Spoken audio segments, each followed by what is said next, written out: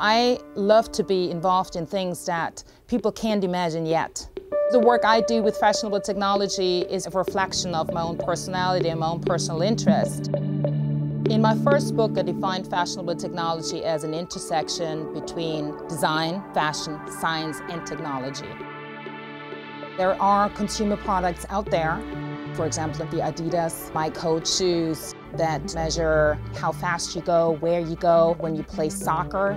The same with the Nike Plus Fuel Band, where people can check how many calories they might use up during the day. But you can also see it in the fashion industry, where you have products that are changing color through different uses of inks, the light up dresses you see all over the place.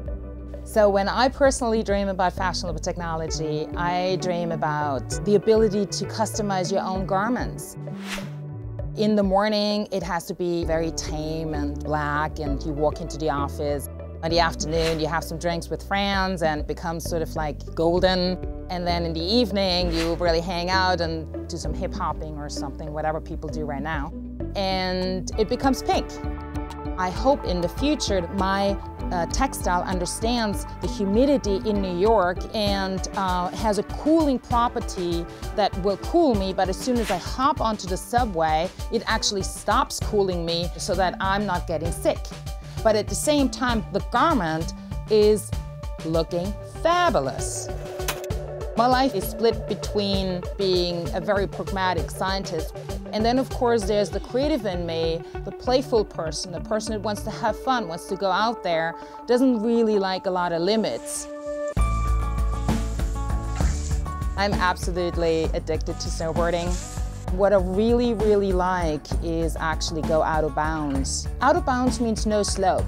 It's terrain that is fresh, nature. So there's no signage.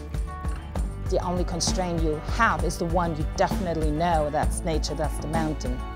You take your snowboard up on your backpack, you hike up with your snowshoes. It can take 4 or 6 hours to go up, and then you have one run down. Freedom. In out of bounds snowboarding, you have to know the terrain. You have to really understand snow conditions, the sun, the temperature, the humidity. You have parameters that are set. It's the same in fashionable technology because there are certain aspects of biology or chemistry that you cannot change. But with both, there is always a way to find around those parameters. You sort of like know the line, but man, there is this big tree right there. You can't take that line, so you have to modify it, you have to change it. When you then start actually going down, it goes, and I love it.